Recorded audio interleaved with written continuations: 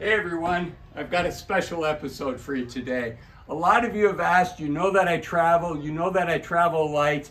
I've talked about my travel bag before, and a number of you are pretty curious and saying, hey Azul, what do you travel with? What's in that bag? They know that I've been gone over 2 months with just this little 20-liter bag. So today we're gonna look inside and see what I travel with. Like I've said before, I could use this system for over a year of traveling. And essentially the way I look at it is, essentially I packed for 4 days. And that's my advice to you, is to pack for 4 days. Don't pack for a month. Don't pack for 3 months. Certainly don't try to pack for a year, because you're gonna have way too much stuff. So this bag, this is not a sponsored video. This bag's made by a company called Nomatic, N-O-M-A-T-I-C. I'm a fan of theirs, and this, you're gonna see this bag's got a lot of pockets. You guys know that I spend my money wisely, and I think about investments, but I'm willing to pay up for a quality device, quality piece of gear, and this certainly falls into that category. However, you don't need something like this. I mean, truthfully, this is about a $300 travel bag, right? That's an expensive book bag. For over a year, this is the bag I traveled in, which is just a regular college kid's travel bag. And you know what? I have 2 of these bags, and one of them is so beat up that eventually it was gonna fall apart. And I didn't want that happening on my trip. So this bag served me very, very well. When this bag's brother started to go bad is when I got this bag here. Okay, so let's jump in. The first thing I want to show you is the electronics, right? Because when I'm traveling, I'm often working remotely. So this bag here, this is my laptop. You can see I've got my power cord here for my computer. I don't use it often, but this is kind of my backup. I do have an iPad that I travel with. It doesn't take much room. And I like this because it's padded. And here's a little secret. This bag, if you can see down here, this bag doesn't go all the way down. It's stitched about 1 inch away from the bottom when it's up. So if I ever put this bag down too hard, it's not banging on my laptop. So that's something that I like. Okay, so that's the electronics. And then let's get into the heart of what I travel with. Okay, so since we started with the electronics, let me continue with that theme. This is where I keep all my charging cords, etc. So I really like this. You can find something like this on Amazon. It is 1 cord. Here, let me unwind it for you.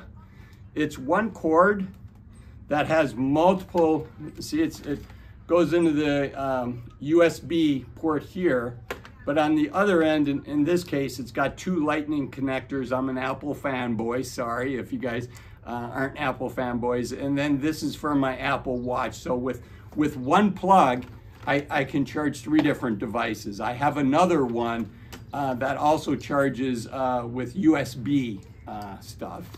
And then because charging my phone is so important, right? It's how I record these videos. By the way, I want to thank my crack, excellent, expert videographer today. It's my daughter, Savannah. Thank you, Savannah, for videotaping. Normally, you guys have me holding the camera up, but it'd be hard to do a video like this. Okay, because the phone is such an important part of the traveling, I've got another cord, and I like these things to be long. This is, I think, probably 4 or 5 feet long.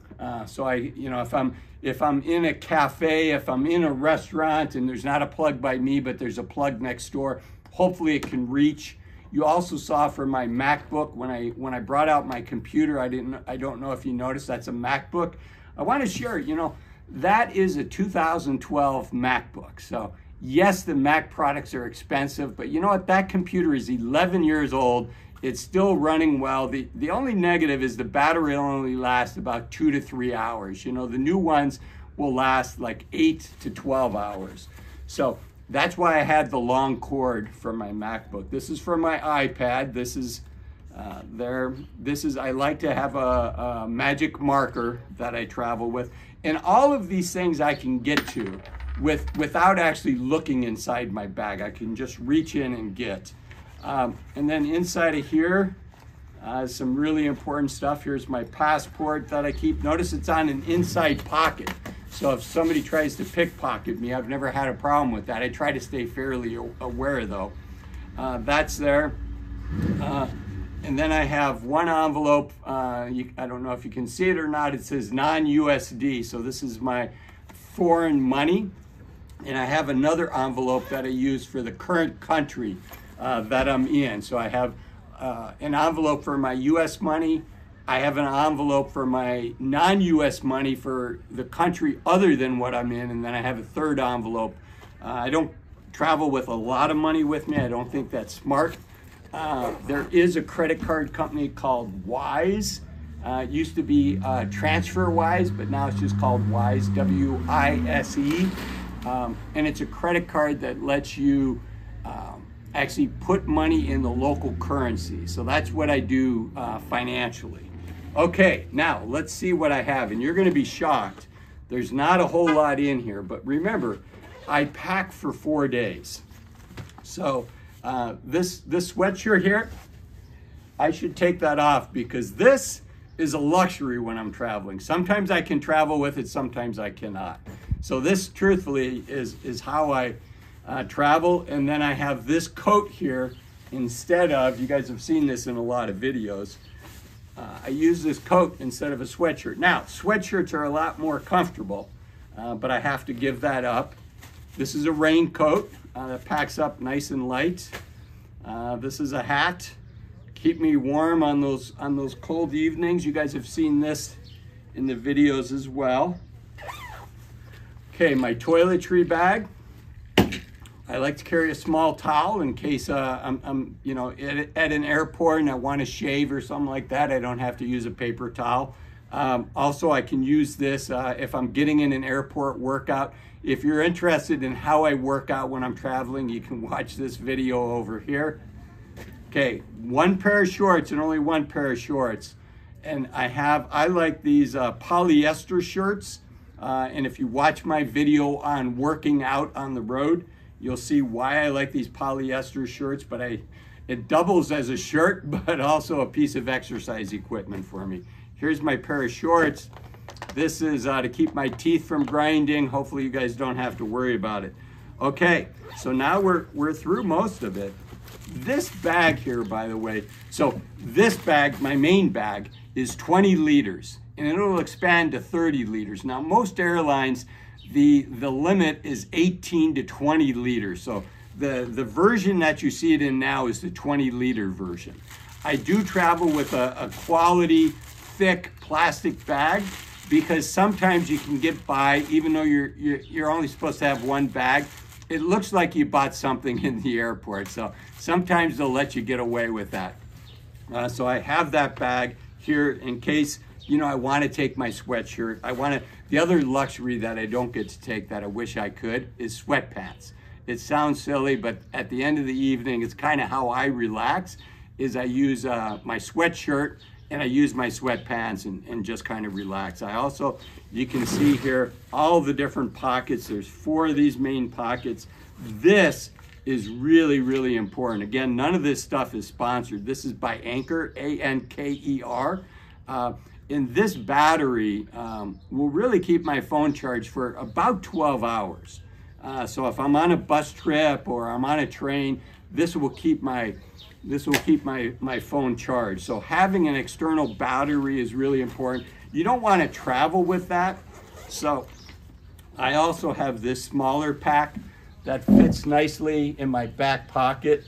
And this is good for about 2 charges on my cell phone. So that's, if I'm out and about in a city, I don't want to carry that big charger with me. I'll just put that little charger that I can go through my phone. I start with a charge and that's good for 2 more charges. So that should get me through any day. And then, probably more information than you want, but 3 pairs of underwear plus the pair of underwear that I'm wearing.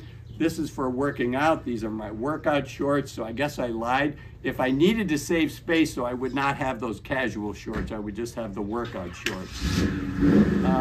And then 3 t-shirts, plus the one I'm wearing, 4 t-shirts.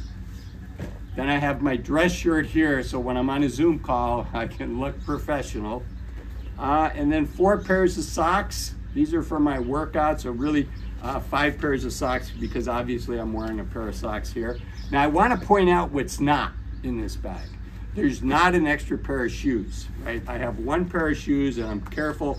These shoes are good for jogging as well. And I like the black shoes because you can kind of wear them in a business casual setting. I can also jog with those. But the other thing that's not in here is an extra pair of jeans. In an ideal world, I'd carry an extra pair of jeans. So for me, the cost of being able to travel lightly, being able to have everything on my bag is, I'd love to have a second pair of jeans when I travel. Frankly, when I do my laundry, I wear one of my shorts, even if it's 20 degrees outside, because those are my only other quote-unquote pants. So I'd love to have an extra pair of jeans. I'd love to have a sweatshirt. I'd love to have sweatpants. And really, that's all that I miss. So this bag and I have bonded. I should show you a couple other things. I keep my glasses in here. Anything else that's worth showing? Then I have this little pocket here. This pocket here is really my treasure chest. Everything is easy to get to. I think it's important to have one of these dongles because I am an Apple guy. I carry 2 of these. This is a luxury, so I am an AirPod guy. They're super expensive, unfortunately, but I find it's worth it. These are the AirPod Pros, so they do some noise cancellation. And then it's important that I'm able to communicate with people. So I've got my normal wired earbuds and then my dongle to hook them up in my phone. And obviously the normal port will work on my MacBook. So hopefully this has been helpful. Again, it's the Nomadic bag. Right now it's in the 20-liter configuration, but it does easily expand to 30 liters, although you might get charged for luggage.